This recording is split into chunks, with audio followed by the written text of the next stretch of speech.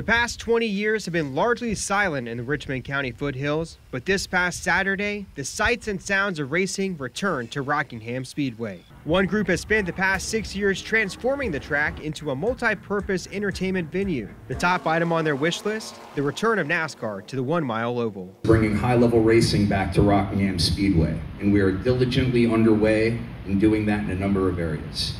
We hope to have very good and positive news for you soon.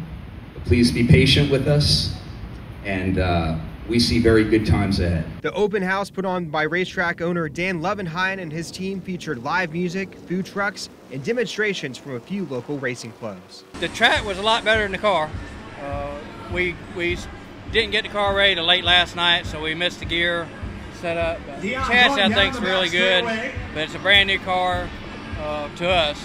So when we come back, we'll be strong. State politicians were on hand to witness the overhaul at the Rock, thanks in part to money from the American Rescue Plan allocated by Governor Cooper. Look around, the excitement's all around us here. You see the investment that's been made. We're seeing that return out here with folks and what they're able to do, and we are looking forward to a lot more racing in the future here at the Rock. NASCAR's future in Rockingham remains unknown. A large effort by a few dedicated volunteers hope for an economic impact similar to North Wilkesboro Speedway. The racetrack revival on the other end of the state saw millions of dollars brought into Wilkes County from the NASCAR All-Star Race and related festivities. NASCAR or not, there's optimism for race fans in this community. The Rock will host several events in the near future. One of our biggest events is a brand new one. It's our grassroots racing series called the Crown 9 Racing.